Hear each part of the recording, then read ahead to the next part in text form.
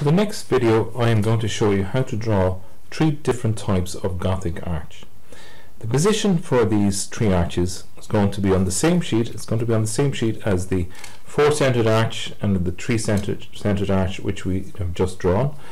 And basically, what we're going to move in 150 millimeters and up 45 millimeters from the bottom of the sheet. So in 150 millimeters from the left hand side, up 45 millimeters to the base, the bottom left hand corner of the base of the first arch, and that is 80 millimeters in length. And the rise of that arch is going to be 60 millimeters. 60 millimeters the rise and 80 millimeters base. You're going to move away then from that particular arch, the base there, 15 millimeters, and the base of the second Gothic arch is going to be 60 millimeters, and then you're going to move away from that one 28 millimeters. 28 millimeters, actually make it 30 millimeters, apologies, 30 millimeters, move away 30 millimeters, and you're going to make the third arch base 45 millimeters in length. Okay, so in 150 up 45 to the first arch here, the base, and it is 80 millimeters in length, and it is 60 millimeters in height. You're moving away 15 millimeters then from that, and the base of the second arch is 60 millimeters. You're going to move away 30 millimeters, and the base of the third arch is 45 millimeters.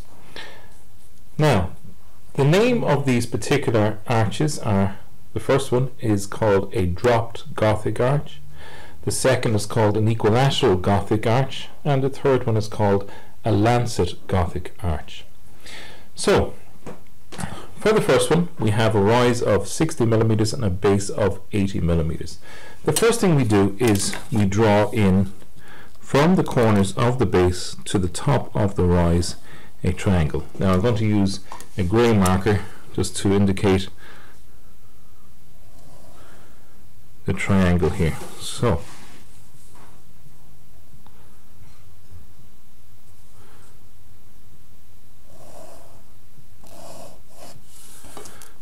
that triangle is going from the top of the rise here to the 2 corners of the base.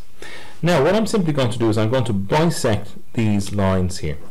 So I'm going to use a compass, and I'm going to draw each side of this just beyond halfway line there. Okay, doesn't matter, just in between the halfway point and the 3/4 point. I'm just swinging an arc each side. 1,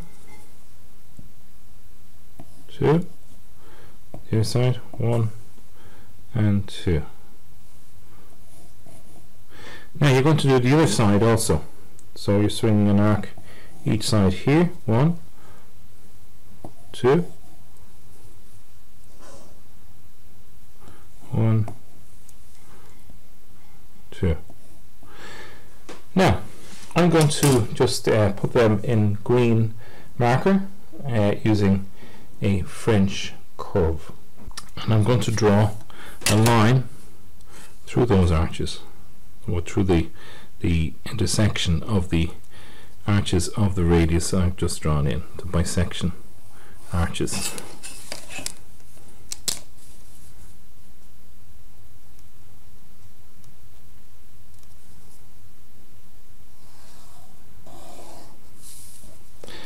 Now that gives me a position here. Now I'm going to mark it again using a red line. So this point here, this point here, and this point here.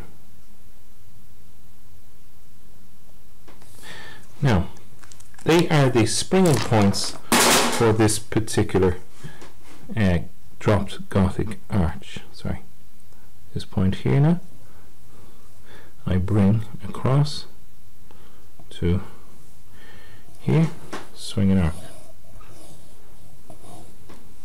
This point here again,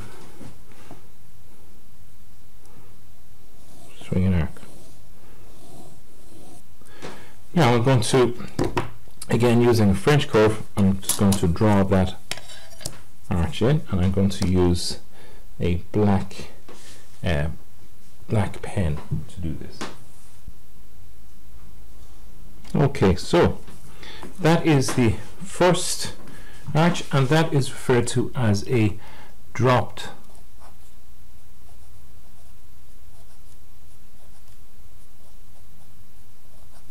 Gothic arch. Okay, so the second arch I'm going to draw in is just referred to as an equilateral Gothic arch, and this is the simplest one. So I've got the base here, which is 60 millimeters base, and I'm simply going to use each side of that base as a springing point, and also the radius is the base itself, and I'm simply going to swing an arc from each end of the base, each end point of the base, and that gives me the position for the top of the arch here. Okay, that gives me the curves on the arch, but it's based on what will be an equilateral triangle here. So each of the sides are equal. So that's 60 millimeters, that's 60 millimeters, and the base is 60 millimeters. So what I'm simply going to do is just draw in the details here in ink. Okay, so I'm just going to draw the equilateral triangle here now in green.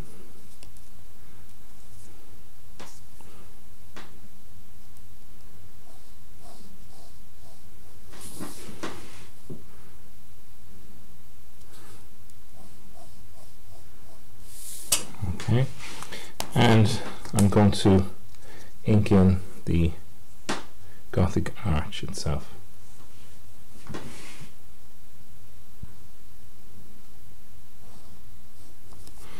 And that is referred to as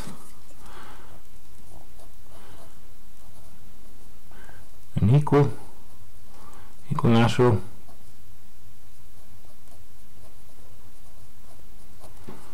Gothic arch. And it simply means that obviously it's an equilateral triangle that it's based on, so the two sides here of this triangle are equal to the base. Okay, now the third Gothic arch is referred to as a lancet Gothic arch. Now in this instance we have the base is 45 millimeters, and the height of this arch is 50 millimeters. 52 millimeters, sorry, apologies. 52 millimeters is the height of the arch. So I'm simply going to put in, again, the height of this arch in a green pen. Okay, green ink.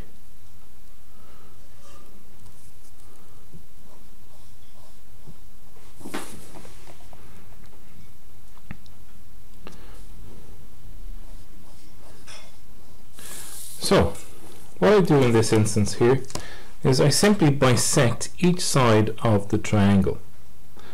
Okay, so I swing both sides here, here,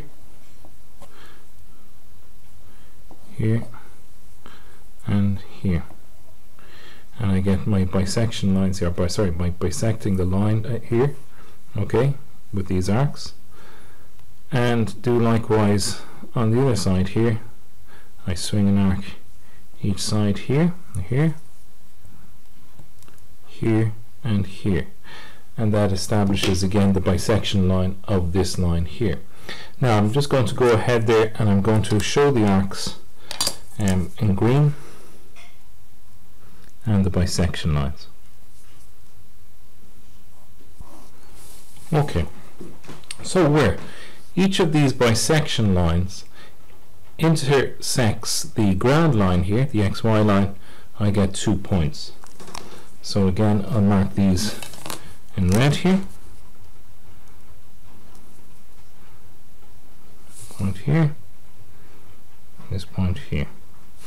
Now, what I simply do is, using both of those points as springing points, I extend the compass out until it hits this point here and bring it to the top of the triangle.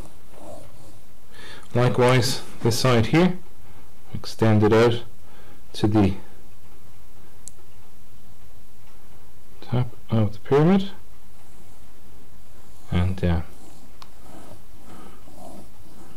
Now, I'm going to draw those lines in using black ink and the French curve. Okay, so this particular arch is called a lancet